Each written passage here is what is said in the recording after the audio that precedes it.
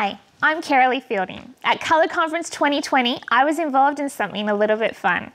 I got to be the chauffeur for a handful of our key team here at Hillsong Church. We mounted cameras in the car and let the conversation roll. Join me as I drive two of the Douglas brothers, Tyler from Hillsong Young and Free and JD from Hillsong United. These guys have grown up in Hillsong Church and attended Colour Conference. Yep, that's right. These men have been to many women's conferences. So stay with me as they share some of their journey, both funny and insightful.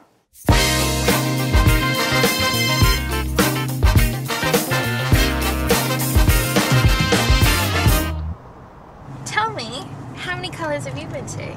Me personally? Yeah. Well, okay, so I think like, I want to say 24 because I've been a part of this church since I was born and I'm 24 this year. But there was probably a good 12 that I missed when I was in high school. So maybe let's have a safe at least 10. I'll say at least 10. Okay, but there's something special about this colour. Yes, there is. Which maybe some of our online viewers don't know. Yes, this is my first ever coloured as a married man. Hey! Yes, which is super exciting. So your wife's going to colour? Yes, my wife is going to colour. She's volunteering across the whole week. She's going to be like service producing and show calling behind the scenes kind of stuff, which she is absolutely gifted and anointed at. So it's our first colour together as a married couple. So tell me. Yeah? You've been married for... Oh, 2.5 months.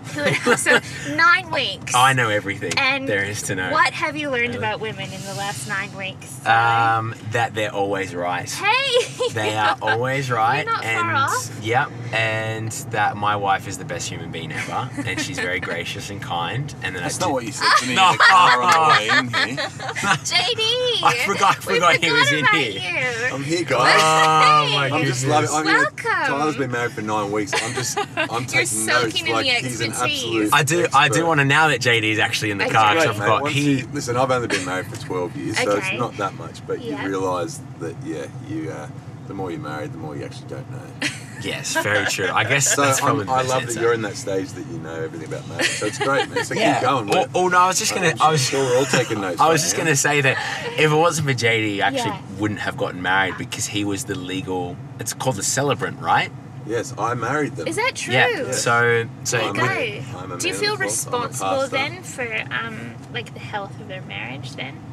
Yeah, I don't think anyone can take responsibility for that. I don't think there's no.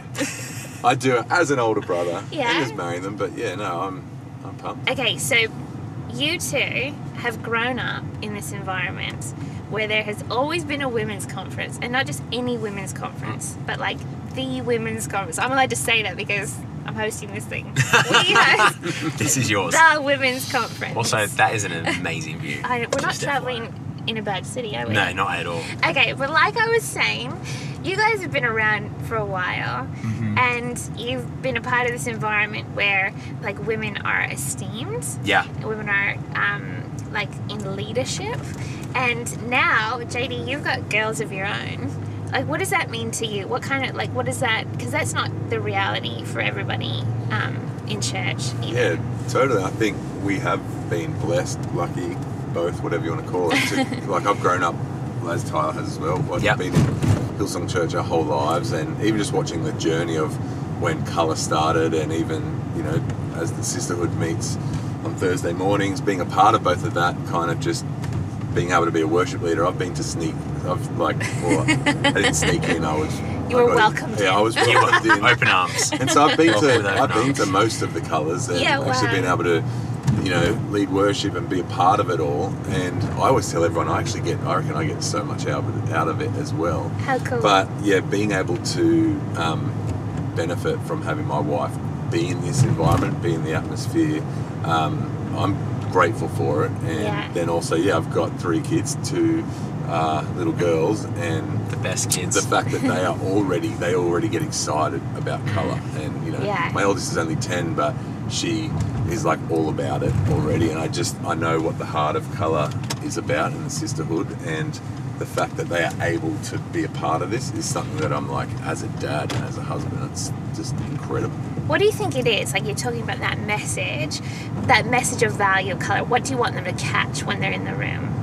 Yeah, well, I think the purpose that they have, that God has for them, Yeah. but it's not just this, God's created you and you're a woman of God, but also He's created you for a purpose and for a reason. I think what I love about the environment of colour is that purpose gets encouraged, and there's people that I'm sure that maybe are in one of those seasons where they might feel a bit discouraged or even lost or question that call of God or that purpose. And I think it's the kind of environment that wherever you are on that journey, that you'll be inspired and encouraged, not just hyped up, but actually like commissioned and equipped to leave colour and actually do what God's called you to do. And so I think that's why it's so powerful, and I love it. Okay, so you've been in the room though, with thousands of women. Like, we're talking at our conference this year, I believe. Oh, don't want to see this.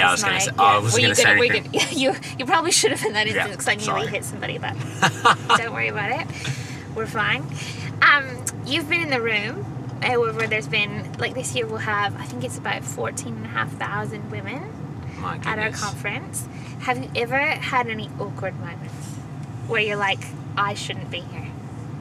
Oh, you definitely How much have. time do we Come have? on, you got to tell us a story. JD's got a really good one. I don't know. Tell me. Yeah. I don't know it. All right, well, one year, it was during a breast cancer awareness week. That's where my story was going to stem from as well. And I was leading worship. And Which is an important topic. Yeah, totally. Important topic and amazing. Yes. And I love that we focus on... Totally, we Every support October, it. we focus on it. And mine was last October. Love that, okay. And anyway, we just finished worship, and Bobbie gets on stage and is kind of mentioning that it was in one of our local sisterhood gatherings on Thursday morning, and Bobbie was like, hey, they're doing this big bra mural down on Bondi Beach just to kind of bring awareness and make a statement. And she's like, we're going to be a part of it. And she's very clear. She's like, what I want you to do is to go home and get a bra that you don't wear anymore, but make sure it's clean, and like not just, she didn't want anyone just to throw it, Yeah. So she was really clear, like, go home, and if you get it back by this afternoon, we'll take them all down, we'll write a little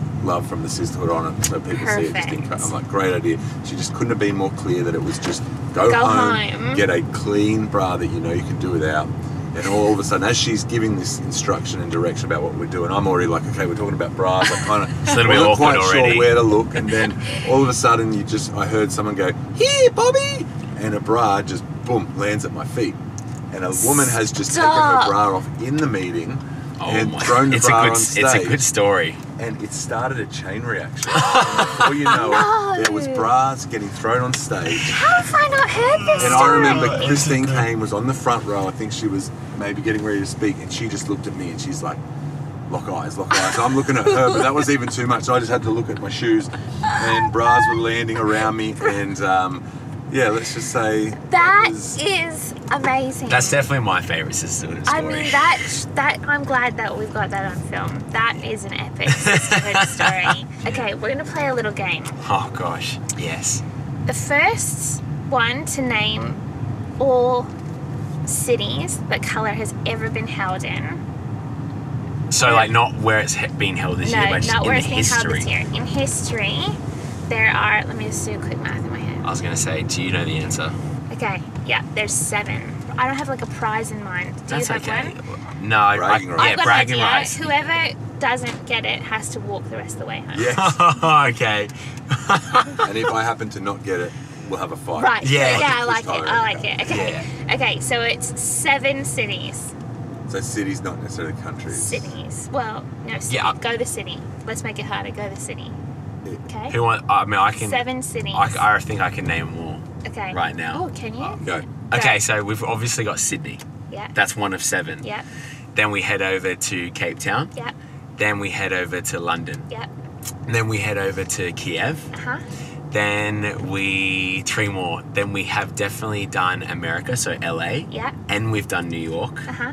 So then there's 1 more, and I'm gonna say There's 2 that more one. that if we're talking about cities. And then Phoenix and Moscow. Have we done a Moscow conference? guess who's walking? Tyler Douglas. I think he's wrong though. Wait a minute, I think he's wrong. Yeah, I reckon we've done We're doing it Moscow. this year, aren't Have we done Colour Moscow? I don't know, but No, Phoenix yeah. was definitely one. Phoenix is right. So that I'm was in- my So then 7. Tyler is I'm speaking in. He wasn't going to get Phoenix. I wasn't going to get Phoenix. So is this where I get out? Okay.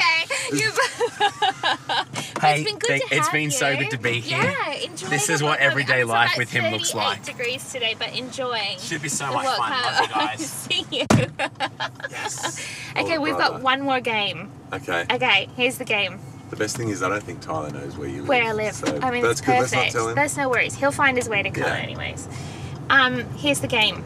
The theme of this year's conference. I'm going to give you the word, and you're going to...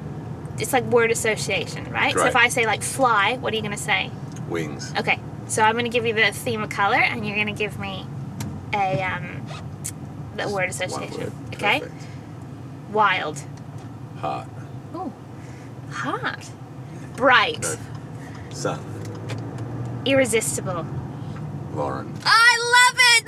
That's so good! That's exactly what I was looking for. Yes. Lauren's his wife, by the way, everybody. Yes. Do you know what? We're back. You've got to. Yes. We're Thanks back. for joining me. Thanks for having I us. think Can't it- wait for Colour. I'll see you there. See you there.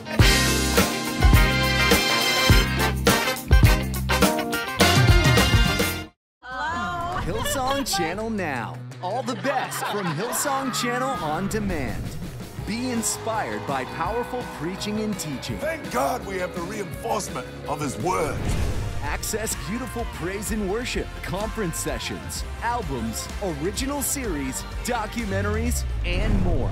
This is incredible. Watch on your favorite device, anytime, anywhere.